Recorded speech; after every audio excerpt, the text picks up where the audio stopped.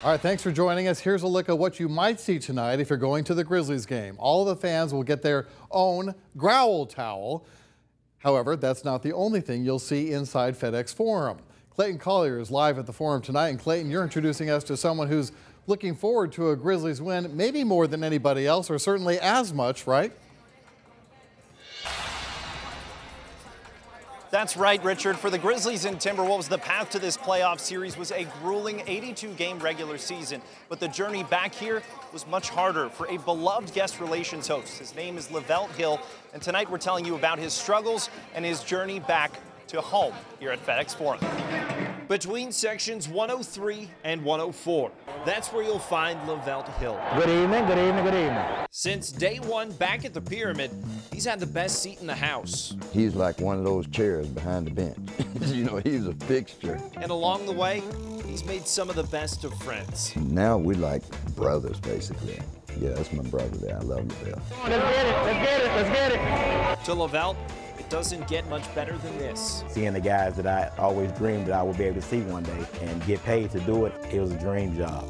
It still is. He didn't come in there complaining or feeling bad about himself. You just never would have known. You wouldn't know that Lavelt battles renal failure, that for almost 2 years, he's gone to dialysis 3 times per week for 4 hours at a time. You wouldn't know the pain he's endured. He lost his mother last September. This was the lady who made me the man I am today. His daughter, Brittany, passed away in a car accident 7 months prior.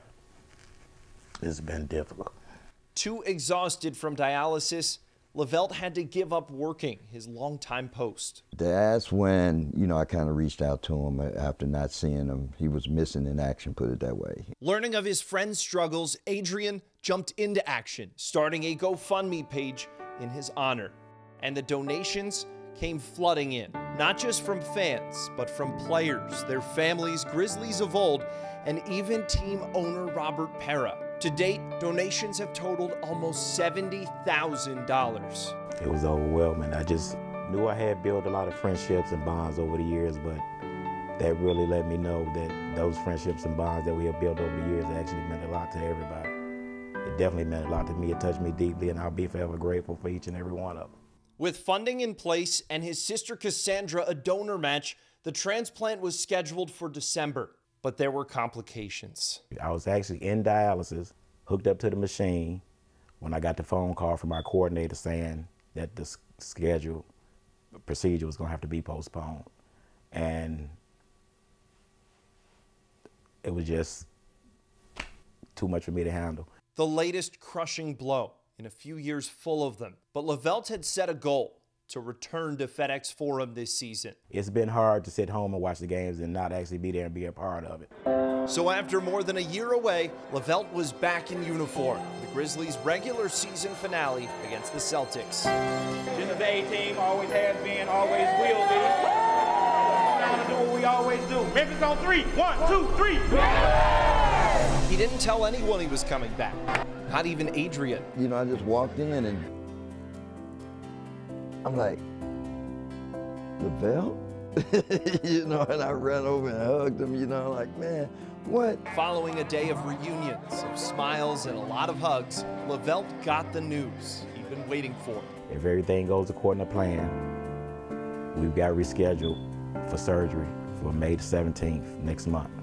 Ahead of last weekend's playoff game, he got to tell his team. I got a phone call, I got a surgery date for May the 17th. FedEx Forum is home. Other than here, FedEx Forum is home. That's my second home and my second family. A family that couldn't be happier to have him back home.